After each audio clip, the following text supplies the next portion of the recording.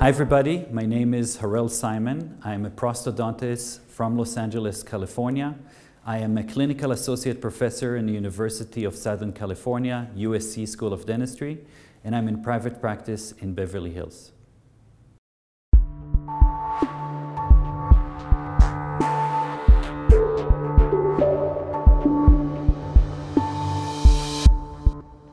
The purpose of the verification cast, this is a very important tool in implant reconstruction. We all know the frustration that every clinician encounters whenever we have a framework that doesn't fit in the patient's mouth. We know the situation that we need to cut and solder and index and repeat this procedure over and over with the lab. We don't want to repeat this process ever again. The purpose of the verification cast is to eliminate this completely.